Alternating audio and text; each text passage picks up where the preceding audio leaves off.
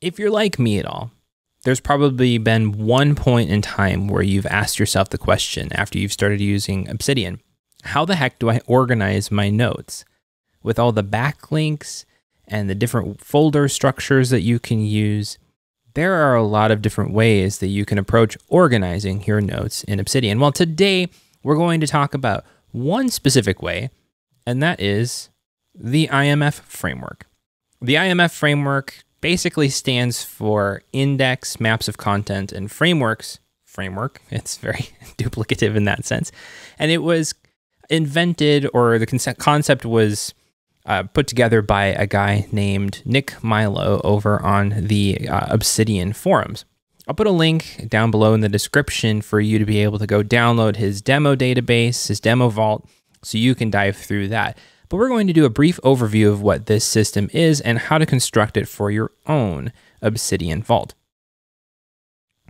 There are two basic building blocks to the IMF framework. There's an index, and there are maps of content. You've seen a few of these in other videos if you've watched of mine covering Obsidian, but basically an index is your starting page. It's the page where you can jump off into different topics that are of interest to you and are relevant to your life and different areas, so that you can start basically creating a loose structure or a loose tree of sorts where you can start hanging the different types of notes and different notes that you have in your system. It's there to give context to the notes that you're taking. Next, maps of content are really the next level down. So in the index, you're linking to main index pages for different broad subject areas or areas of interest for yourself. Maps of content go a little bit deeper, and they focus on slightly a deeper subject area. It's a little bit narrow than your index topics, but it's still broad enough to contain multiple different notes. And then from there, you can add notes or ideas, concepts into those maps of content. What the IMF framework boils down to is a light organization framework. In my mind, I tend to think of it like those structures, those trees that you can dry pasta on. It's just some light structure that you can use to make something with. And from there, you can continue to use other fluid systems like Zettelkasten, Evergreen Notes, or even Para right alongside of it. The IMF framework is meant to be a small starting point for building your own personal knowledge management system, and I think it's a fairly easy one to get started with. So let's look into constructing the basics. Okay, here in Obsidian, I have a brand new note. As you can see, it's untitled one up here at the top. There's no content in it whatsoever. This is going to be our brand new index. So we'll start off by just titling it the index. And one thing this system does is it uses something kind of like the Dewey Decimal System, if you're familiar with that in libraries, where books are categorized by a numerical prefix. So the index in this sorts would be 000. It's just an easy numerical identifier for a broad topic area, so that you can easily and quickly link back and forth between these indexes and maps of content to be able to browse in and out of different trees in the system. So this is my index. You can put whatever you want to here. I mean, you don't have to be very structured with this. There's no right way to do this, but this is just some light ideas and kind of the way that I have structured my own index. Let's not forget up here though, because unlike other note-taking softwares at this point in time, the H1 heading at the top of the page is not translated to the title of the note. So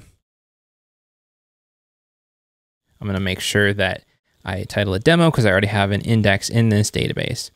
So then from here, I'm going to craft my areas of interest.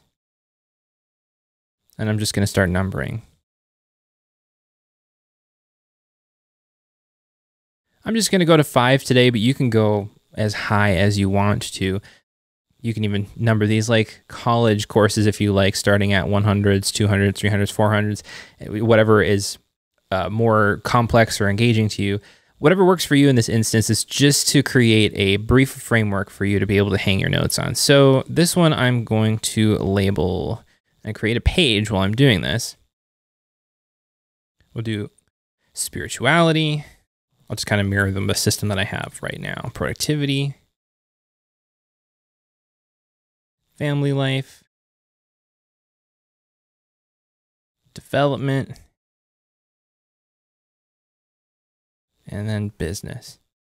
So these are 5 big areas that I have deemed important for myself, where they're broad enough in my life where they have a lot of different concepts and different ideas, different places and things that I'm thinking about in them, but they're narrow enough to a singular sort of topic area. So there's lots of breadth to it, but it's still narrow enough to be able to focus on it. If I were to just say life, that would be a little bit too broad. Another thing that I've done is if there's particular areas of responsibility, to pull that term from getting things done, you can go down here and these might coincide with these areas of interest, but the areas of responsibility are, like your workplace or what, or your something specific that you are in charge of. It's just another quick jumping off point that you can get into. For today, we're going to skip that. So we've got these areas of interest here. I'm actually going to do a demo one here on productivity. And you've seen some of this in other videos. So I'm just going to command click on this to create the note. Okay, so now we're in another index note. So at the top, I'm just going to create a links header up here. And all I'm going to do here is I'm going to use this to link to the index page. It's just an easy way to get back and forth between. So you can click here, you can click here. Very easy to just kind of jump back and forth. So I'm going to title this one.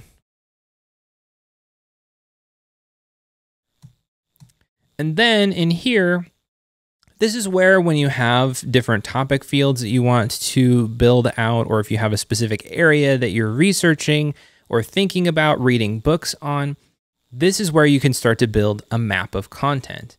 A map of content is just a note that links to other notes, but its title is essentially a keyword that allows you to jump into a specific topic. So in the realm of productivity, what's probably a great topic area that we can look into? Well, one that comes to mind is the getting things done methodology. So I'm just going to title this Getting Things Done MOC. So that's just an abbreviation for map of content. You can fill this page out. The way I like to think about building out your index pages and maps of content too is have very little information on them to start off with. And then as you continue adding notes, you can build further organization to it. So for example, in this instance, if I have 5 or 6 different maps of content, I can start splitting off different heading groups. So I could do like productivity, systems, I could do getting things done. So then, or I can do agile results, or another way you could refactor this is to do a productivity systems MOC, which I have one already in my database.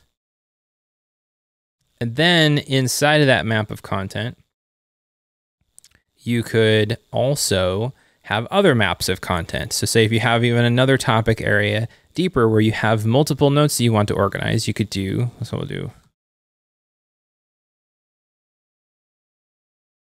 could do something like this. You could do getting things done MOC, agile results MOC, so on and so forth. So then you could have all sorts of different notes that are tied to getting things done here, agile results. Another thing about these maps of content too at the top is you can put this links header so you can jump right back up to the top level. All right, let's jump back into a map of content here, productivity systems MOC. Again, you can approach structuring a map of content very similar to how you're going to organize an index page. So as you get more maps of content built out or more notes in here, you can say productivity systems, build healthy habits for getting stuff done. This is maybe a note that you have in your system. You can link it here as well. If you use the Zettelkasten method, you can use, a Zettelkasten identifier on that. I tend to use the more evergreen notes style of note taking, where I try to keep a note as atomic as possible, but I also try to title the note with more of a sentence explaining what it is. Thank you, updates. I forgot to put do not disturb on today, apparently, while I'm recording this video. Ultimately, though, with the indexes and maps of content, it's up to you to figure out what organization structure makes sense inside of those notes. But the best place to start is just something simple. Start off with your index all the way at the top here, something basic like this. You can build it out as you go. And then in those different areas of interest that you have, start building out maps of content as you're adding notes and gathering ideas together, or areas that you know that you want to dig into. Then once you get into those, start adding notes to them. And as an organization structure starts to develop, then you can start pushing into how do I structure these in a more meaningful way. Again, the whole idea with IMF is to have a light organization framework where you can use other methodologies alongside of it. It's just an easy way to get into and out of your notes and explore them, go in between them. It's really a nice, easy way to get started. Well, that's all for this week's video. If you liked it, be sure to hit the subscribe button.